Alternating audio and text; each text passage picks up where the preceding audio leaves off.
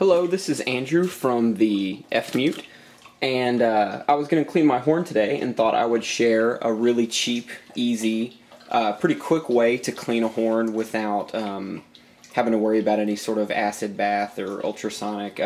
While a deep clean like that is fantastic, they're pretty expensive and something you don't want to do too much. I play a Schmid, and because of the way the designs of the valves, it's not a good idea to pop the rotors very often. So this is a good way to get a lot of that gunk out without being too kind of invasive or rough on the instrument.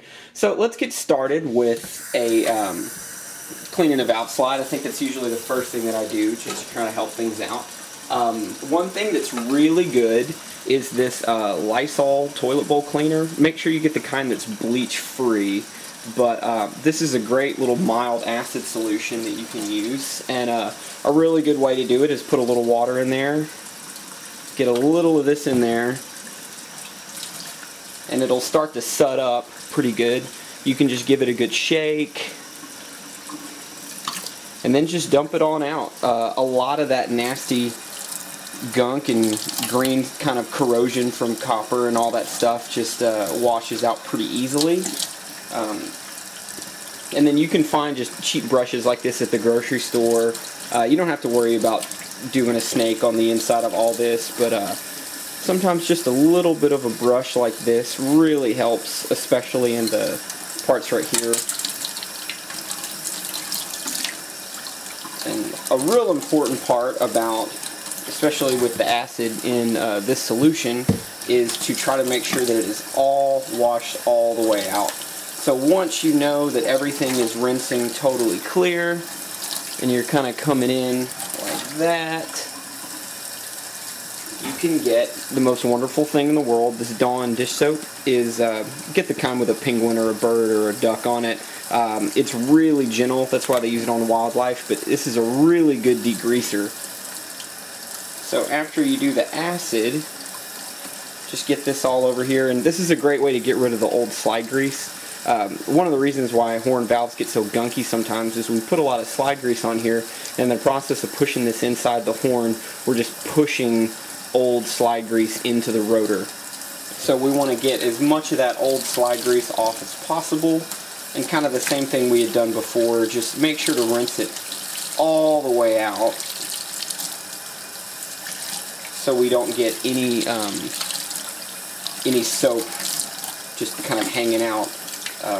The only thing we want on the inside of our horn is valve oil with that. And with some of the newer, like Hetman's lubricants and stuff like that, which work really good, there's always going to be a little bit of slide grease kind of left over. It'll be a little bit tacky to the touch, but it's really not that big of a deal. I think the most important part is to make sure that everything is rinsed, just rinsed all the way out and nice and clean.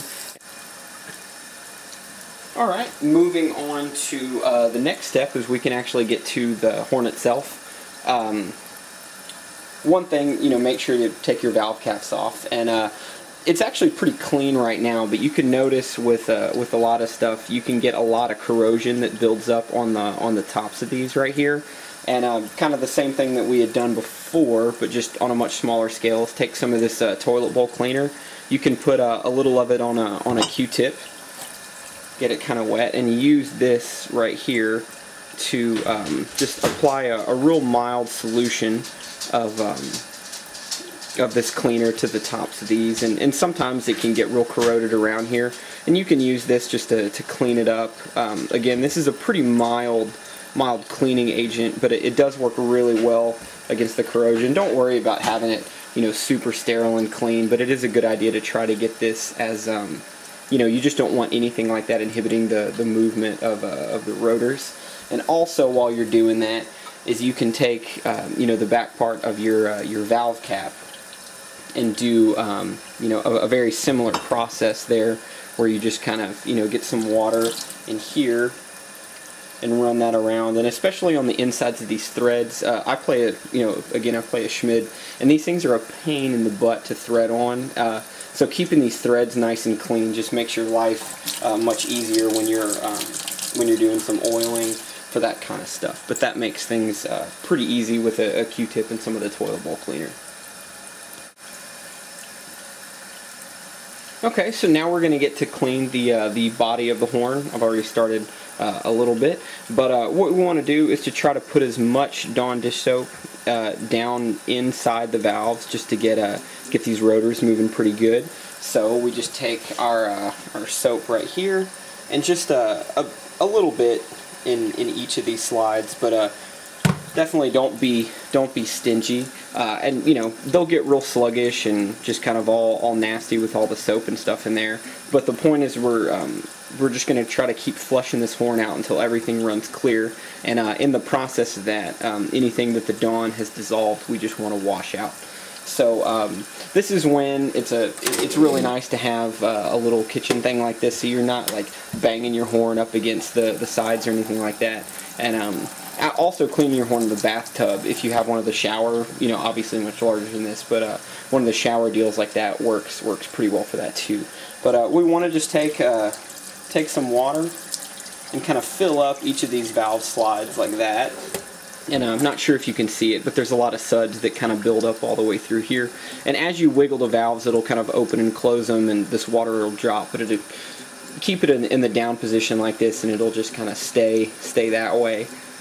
If you have a horn that's really sluggish rotor-wise, kind of a good little trick that you can do is actually take the stoppers out. That it'll cause the valve to rotate further than it normally does, and sometimes that can really break loose a lot of gunk that's all built up there. Just don't, you know, slam the rotors too hard if you have your stoppers out. You don't want to ding up anything, but just doing this for probably the next 10 or 15 minutes of just filling it up with water, dumping it out. You know, filling it up with water, then dumping it out, going back and forth like that until everything runs clear. I forgot one quick tip for trying to rinse out a lot of the stuff that might maybe make it a little easier is to actually fill up this part with water over here. You don't want to ding up your horn down in the sink or whatever. But when you fill this up, actually turn it counterclockwise, kind of the opposite way you would turn it to get spit out of your horn. But in doing this and using the valves, it actually kind of builds up water pressure behind them, and then when you release the valve, it just kind of shoots everything out this way. And kind of, you know, the whole point of this cleaning is to try to get as much gunk from the valve out as possible. And so just making sure to fill it up from here and then turn the horn counterclockwise, then you can work the valve to try to get as much gunk and, you know, everything that the soap dissolves, just push it away from the rotors as much as possible.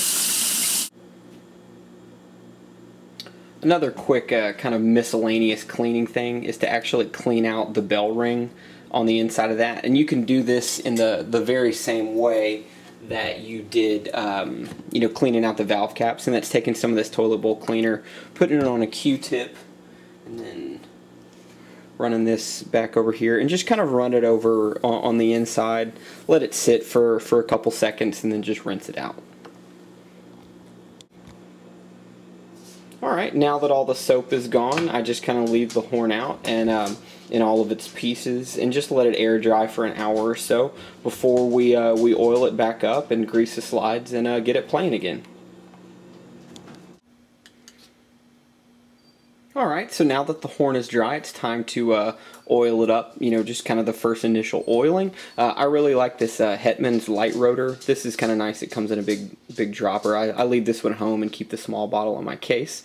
But one thing that I like to do is just to get a big thing of it like this, and just in every one of these I just put a drop or two of oil. It's not, you know, that big of a deal, but because we used all the Dawn degreaser, the horn is basically just totally void of all oil. And oil, in addition to being a lubricant, is also a great rust preventative. And so it's always a good idea to have ample oil on the inside of your horn.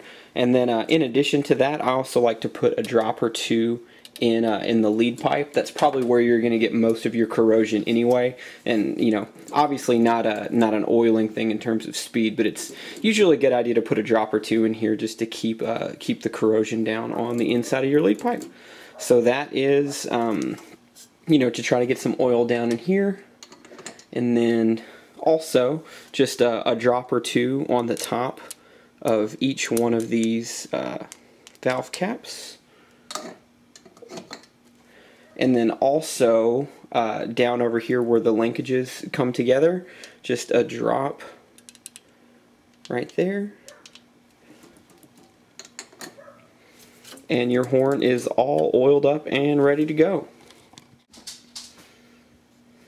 Alright, now that the horn is all oiled up, it is time for slide grease. This is also a Hetman's product. It's the slide gel.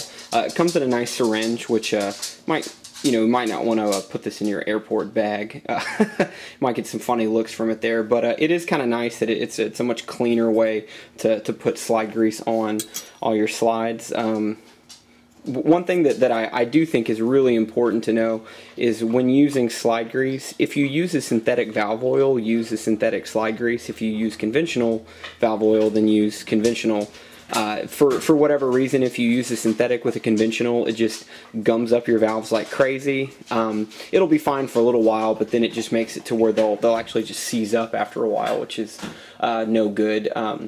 Not that you have to use Hetman's, but I do like knowing that when you buy two things of the same product that they play nicely together and you don't have to worry about anything going on nasty on the inside of your horn. And just, for this is just a really convenient way to put a couple drops of this on here. And this is a pretty thick slide gel, and so just a little bit goes a long way. Alright, now we have the horn back together. Everything is, you got valve oil down on the rotors, and you got slide grease on all the slides. Never a bad idea to sit down with a tuner for a little while and just double check exactly where these slides are positioned. Sometimes if a horn's pretty dirty, you'll notice a pretty substantial difference in where notes slot. So probably not a good idea to do this an hour right before a big concert, but just part of your kind of monthly maintenance routine. And I think that'll make a big difference in the life of your horn and the playability. I hope this helped you guys out, and hopefully we'll have some more videos to come.